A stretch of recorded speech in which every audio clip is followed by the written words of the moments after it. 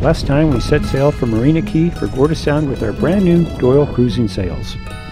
After an adjustment or two, we had a good sail to Gorda Sound. We dropped anchor on the south side of Prickly Pear Island, only to be hit with high winds and rain moments later. We moved to a mooring ball to be closer to the Bitter and Yacht Club. I took advantage of the rain and cleaned all the stainless steel.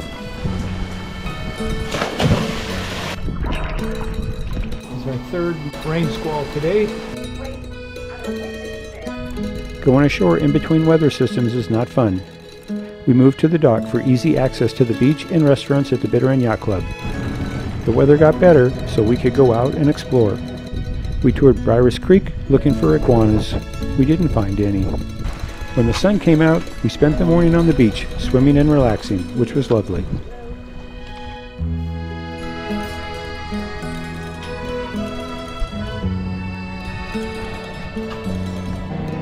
We took the dinghy to Leverick Bay and did some shopping at Arwalk, which is a really cute shop.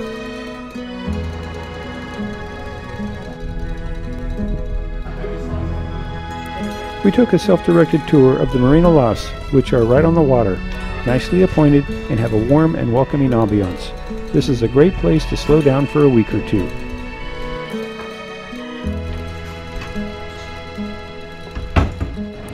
With the calm weather, we took the dinghy to Oil Nut Bay and looked around.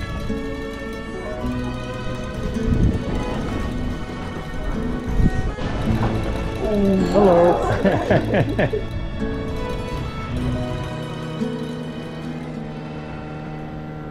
All this and more on SV Cabo. Our time at the dock is coming to an end, so it is time to put the dinghy away and get Cabo ready for departure. You want me to do something, honey? Pardon me? You want me to do something? No, I'm good. I'm attaching the davit line to the back of the boat and attaching the line to the front of the boat. Getting off the dinghy without falling in is important. First I raise the bow, with the stern after that.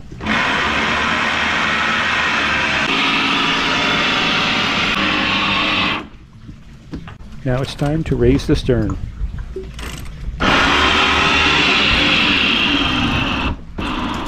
Something sounds off. I need to investigate, but of course I keep going when I should have stopped.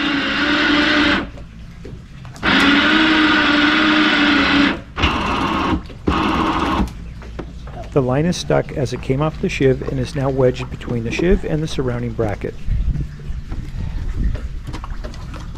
It's time to drop the dinghy and get the line sorted out. Oh, I see. As I look at the hiccup I caused, I'm looking for an easy way to get the line free.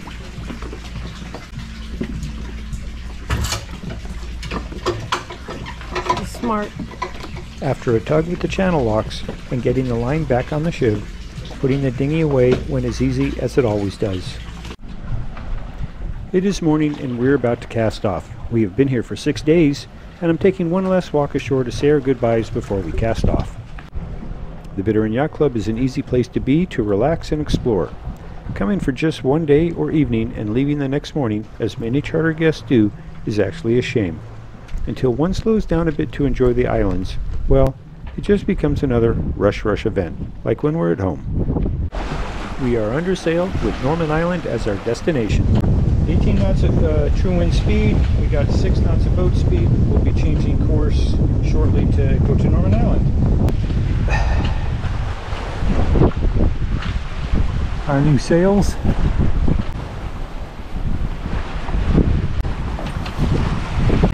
Mosquito Island in the background. Georgia putting away portions of the helm enclosure. It is still early in the season and there are not many boats out today. It appears that the weather is getting much better and today looks to be a good day for sailing. We have 14 to 15 knots of true wind speed on the beam and are sailing at over 6.5 knots. We have guests arriving in a couple of days. We will spend a couple of days at Norman Island to have a little fun in the sun, and it is close to Road Town where we will greet and pick up our guests. 7 knots, 7.5 speed over ground. We are now in open Caribbean Sea, a little bit of a swell, 15 knots of true wind speed.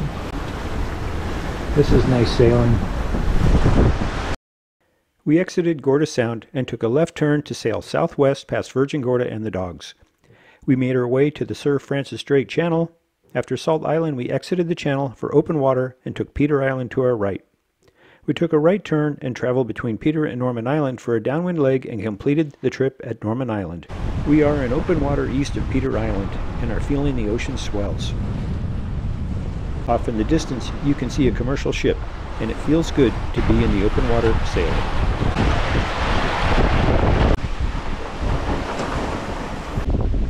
East side of Peter Island.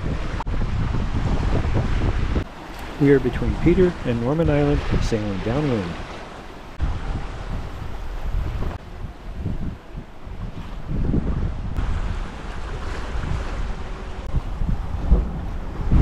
Oh, you scared me! The wind speed is dropping, as is our corresponding boat speed. We are almost there, and it is time to put the sails away. We have furled the Genoa, and she is stowed away. We fired up the engines, turned in the wind, and lowered the mainsail. We made our way into the bay and secured Cabo on a mooring ball at Norman Island. We had a very nice and relaxing sail from the Bitter End Yacht Club. We traveled 24.4 nautical miles, averaging 5.3 knots from dock to the ball, with a top speed of 7.2 knots. Our travel time was 4 hours and 36 minutes. We are headed ashore to pay for our mooring ball and to spend some time on the beach. Of course, I will do a little snorkeling as well.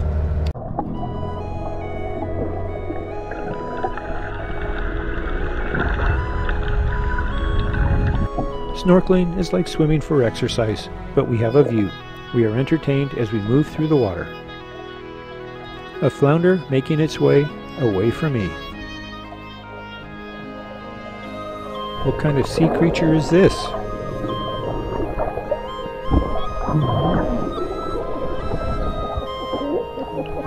Okay, how many times did the fish poop during this snorkeling event? It looks like they're coming by to check me out.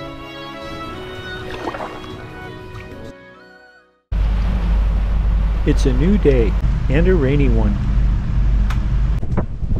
The rain has stopped and the wind has picked up. It's pretty windy, so I turned on the instruments to see how hard the wind was blowing. It's blowing over 22-23 knots.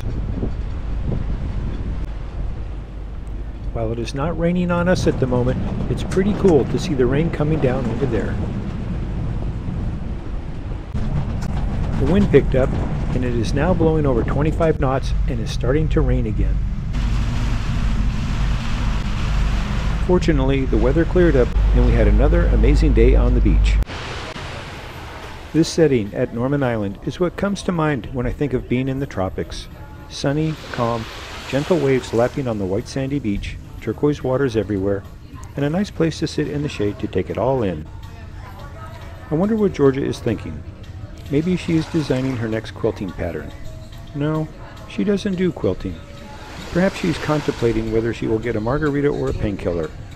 That's probably closer, but I may never know what's really going on over there. Maybe Georgia was thinking about going for a swim. Cleaning the mask in preparation for the swim.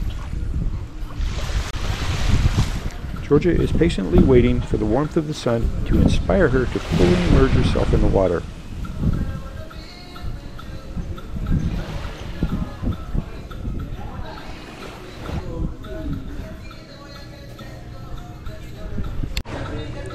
The moment arrives.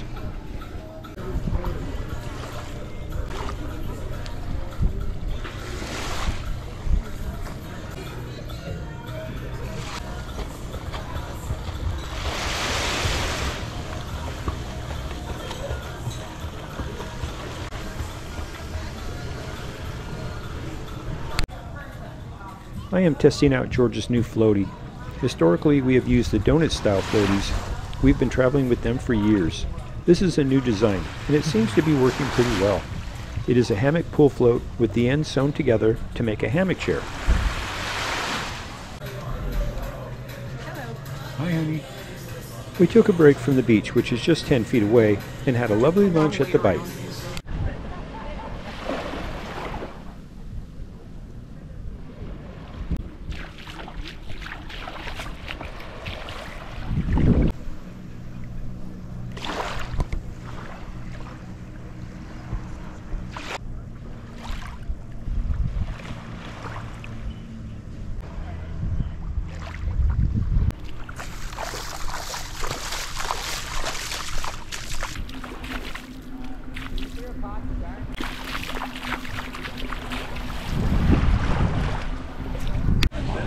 Georgia and I were sitting in the shade, enjoying the warm Caribbean day and this spectacular view. I thought I saw a turtle come up for a breath of air, so I thought I would snorkel out and see if I could find him, or her. I don't actually know how to tell male and female turtles apart, but honestly, it doesn't really matter.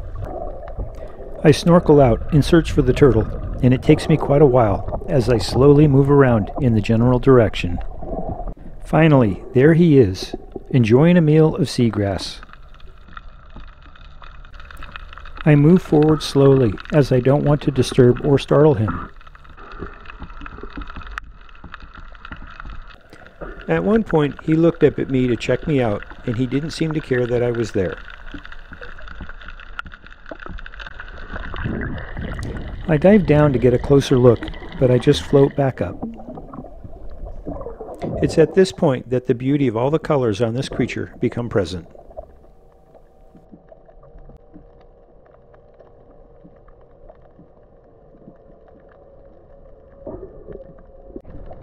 It is time for a breath of air.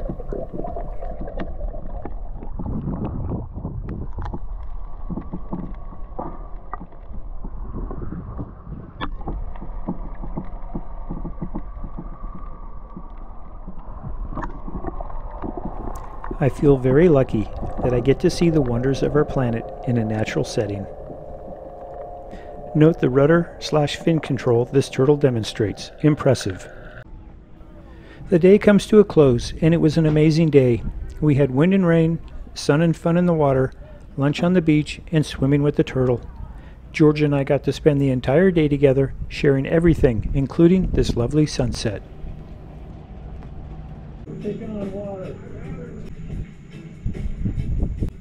We are watching ourselves on YouTube, having an adventure while we are on an adventure.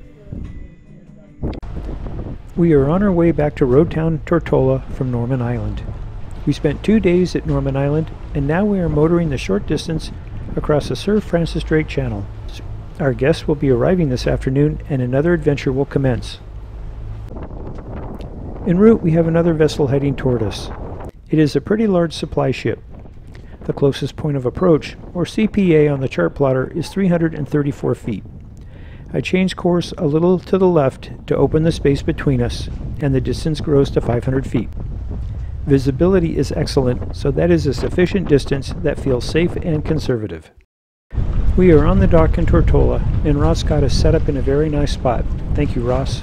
And we're waving. The ferry is entering the bay, and our guests are on board. They are texting us. Yeah, let's see. We're inside. Well, look outside. They might be sitting in the center seat. That's could what be. that's what they mean.